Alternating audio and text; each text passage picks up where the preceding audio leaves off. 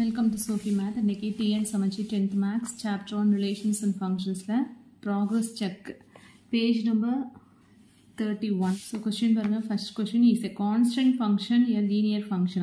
Constant function வந்து linear function கேக்குறாங்க. Already வந்து linear functionும் பார்த்திருக்கோம், constant functionும் பார்த்திருக்கோம். linear function எப்படி இருக்கும் அப்படினா கண்டிப்பா ஒரு straight line-ஆ தான் இருக்கும். அதே மாதிரி constant functionும் எப்படி இருக்கும் அப்படினா straight line-ஆ தான் இருக்கும்.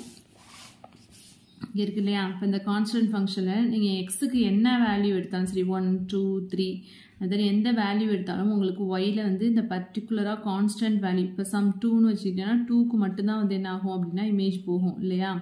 ஸோ நீங்கள் எடுக்கிற கான்ஸ்டன்ட் ஃபங்க்ஷன் எல்லாமே வந்து கண்டிப்பாக ஒரு ஸ்ட்ரெயிட் லைனாக தான் இருக்கும், அது ஹரிசாண்டலாக தான் இருக்கும். கான்ஸ்டன்ட் ஃபங்க்ஷன் எல்லாமே வந்து ஹரிசாண்டல், அதாவது எக்ஸ் ஆக்சிஸ்க்கு பேரலாக இருக்கும் கான்ஸ்டன்ட் ஃபங்க்ஷன். ஓகேவா. ஸோ லீனியர் ஃபங்க்ஷன் ஆல்ரெடி பார்த்துருக்கோம். லீனியர் ஃபங்க்ஷன் எப்படி கிடைக்குது, லீனியர் ஃபங்க்ஷனும் வந்து ஒரு ஸ்ட்ரெயிட் லைனாக தான் கிடைக்குது. ஸோ இதுலேயே நம்ம என்ன சொல்லிடலாம் அப்படின்னா ஆல் கான்ஸ்டன்ட் ஃபங்க்ஷன்ஸ் வந்து ஸ்ட்ரெயிட் லைன் தான். Is a constant function A linear ஃபங்க்ஷனான்னு கேட்டிருக்காங்க. ஆமாம், எஸ், ஆன்சர் வந்து எஸ் தான். கான்ஸ்டன்ட் ஃபங்க்ஷன் கண்டிப்பாக ஒரு லீனியர் ஃபங்க்ஷனாக இருக்கும். Next second question is quadratic function A 1-to-1 ஃபங்க்ஷனா அப்படின்னு கேட்டிருக்காங்க. ஆல்ரெடி குவாட்ரடிக் ஃபங்க்ஷனுக்கு ஒரு கிராஃப் வரைஞ்சிருக்கேன் இல்லையா, பேரபோலா மாதிரி ட்ரா பண்ணோம் இல்லையா. ஸோ பேரபோலா இப்படியும் இருக்கலாம், ஸோ இப்படியும் இருக்கலாம். ஸோ நம்ம 1-to-1 ஃபங்க்ஷன்னா வந்து ஹரிசாண்டல் லைன் டெஸ்ட் பண்ணுவோம் இல்லையா. ஹரிசாண்டல் லைன் போடும்போது இந்த கர்வ் இருக்கு இல்லையா, கர்வில் வந்து ஒரே ஒரு பாயிண்ட்ல தான் இன்டர்செக்ட் ஆனிச்சுன்னா அது 1-to-1 function. But here horizontal line draw பண்ணால் இங்கே வந்து 2 பாயிண்ட்ல இன்டர்செக்ட் ஆகுது. therefore this is not 1-to-1 function. இங்கேயும் அதே தான் 2 பாயிண்ட்ல இன்டர்செக்ட் ஆகுது. ஸோ குவாட்ரடிக் ஃபங்க்ஷன் வந்து 1-to-1 ஃபங்க்ஷன் கிடையாது. நோ, குவாட்ரடிக் ஃபங்க்ஷன் 1-to-1 ஃபங்க்ஷனா கண்டிப்பாக கிடையாது. Next cubic function. Cubic function வந்து 1-to-1 ஃபங்க்ஷனா அப்படின்னு கேட்குறாங்க. இதுவும் ஆல்ரெடி வந்து கிராஃப் நம்ம போட்டிருக்கோம். கியூபிக் ஃபங்க்ஷனுக்கு வந்து எப்படி இருக்கும் கிராஃப் அப்படின்னா இந்த கிராஃபில் வந்து அதே மாதிரி 1-to-1 ஃபங்க்ஷனாக நம்ம என்ன பண்ணுவோம், ஹரிசாண்டல் லைன் டெஸ்ட் போடும்போது நமக்கு என்ன ஆகுது, ஒரே ஒரு பாயிண்ட்ல தான் இன்டர்செக்ட் ஆகுது. எங்கே ட்ரா பண்ணாலுமே ஒரு பாயிண்ட்ல தான் இன்டர்செக்ட் ஆகுது. therefore கியூபிக் ஃபங்க்ஷன் வந்து என்ன அப்படின்னு சொன்னாக்கா ஒரு 1-to-1 ஃபங்க்ஷன் தான். ஓகேவா.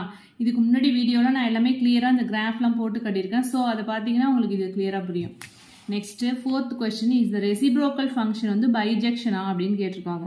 ரெசிப்ரோக்கல் ஃபங்க்ஷனா நான் f of x equal to 1/x அப்படின்னு எடுப்போம். அதில் வந்து கிராஃப் எப்படி இருக்கும் அப்படின்னா எக்ஸ் ஆக்சிஸ் ஒய் ஆக்சிஸ் இதெல்லாம் இருக்கும். ஸோ பைஜெக்ஷனா நான் 1-to-1 கண்டிஷனையும் சாட்டிஸ்ஃபை பண்ணணும், on-to கண்டிஷனையும் வந்து சாட்டிஸ்ஃபை பண்ணணும்.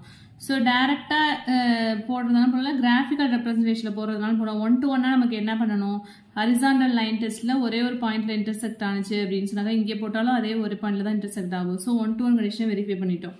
on-to கண்டிஷனை எப்படி வெரிஃபை பண்ணுறது, நம்மளுக்கு எடுக்கும் போதே ரெசிப்ரோக்கல் ஃபங்க்ஷனில் எஃப் ஃப்ரம் என்ன எடுப்போம் அப்படின்னா r-0 to r தான் எடுப்போம். ஏன்னா 0 இதில் இன்வால்வ் ஆனிச்சுன்னா நீங்கள் எக்ஸுக்கு வேல்யூ 0 போட்டிங்கன்னா என்ன ஆகிடும், ஃபங்க்ஷன் வந்து அன்டிஃபைன் ஆகிடும். 1/0 வந்து இன்ஃபினிட்டி. ஓகேவா.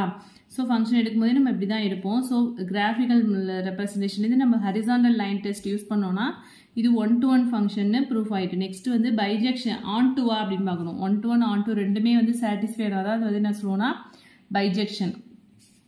on-to-க்கு ஆல்ரெடி ஒரு மெத்தட் சொல்லியிருக்கேன் இல்லையா, கொடுத்துருக்க ஃபங்க்ஷனை ஒய்ன்னு எடுத்துக்கணும். y equal to 1/x அப்படின்னு எடுத்துட்டு இதுலேருந்து எக்ஸ் வேல்யூ ஃபைண்ட் அவுட் பண்ணுவோமா. நான் என்ன பண்ணேன், கிராஸ் மல்டிப்ளை பண்ணேன், தட் இஸ் y/1 அர்த்தமா. எக்ஸை வந்து இந்த சைடு கொண்டு வந்திருக்கேன். ஸோ எக்ஸ் வந்து ரைட் சைடு லெஃப்ட் சைடு வரும்போது என்ன ஆகிடும்னா மல்டிப்ளிகேஷன் இங்கே மேலே வந்துடும், ஒய் வந்து கீழே போயிடும், ரெசிப்ரோக்கல் ஆகிடும். So x equal to 1/y. So இப்போ எக்ஸுக்கு எந்த வேல்யூ கொடுத்தாலும் அது வந்து என்ன ஆச்சுனாக்கா ரெசிப்ரோக்கல் ஃபங்க்ஷன் ஃபார்மேட்டில் வந்துட்டா. எக்ஸுக்கு 1 கொடுத்தீங்கன்னா 1, எக்ஸுக்கு 2 கொடுத்தீங்கன்னா 1/2. இது எல்லாமே எதில் இருக்குது அப்படின்னு சொன்னாக்கா ரியல் நம்பர்ஸ் தான். ஸோ இங்கே என்ன நம்பர் எடுத்தாலும் நம்மளுக்கு 1/yல சப்ஸ்டியூட் பண்ணோம்னா அந்த நம்பர் கண்டிப்பாக எங்கே இருக்கும் அப்படின்னா ரியல் நம்பரில் இருக்கும்.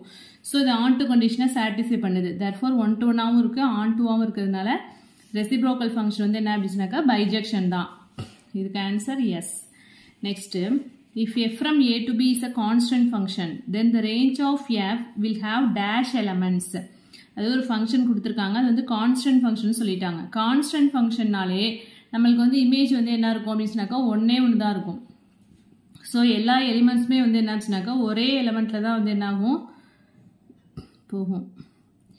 ஏபின்னு எடுத்துட்டோம் அப்படின்னு சொன்னாக்கா இங்கே வந்து எத்தனை எலமெண்ட்ஸ் வேணாலும் இருக்கலாம். பட் இங்கே வந்து சிங்கிற ஒரு எலமெண்ட்ஸில் தான் வந்து என்னாச்சுனாக்கா ஒரு இமேஜ் இருக்கும். இங்கே 1 2 3 4 எல்லா எலிமெண்ட்ஸுமே வந்து நான் கான்ஸ்டன்ட் ஃபங்க்ஷனில் ஒரே ஒரு எலமெண்ட் தான் அதுக்கு வந்து இமேஜாக இருக்கும். ஓகேவா, இதை தான் வந்து கான்ஸ்டன்ட் ஃபங்க்ஷன் சொல்கிறோம்.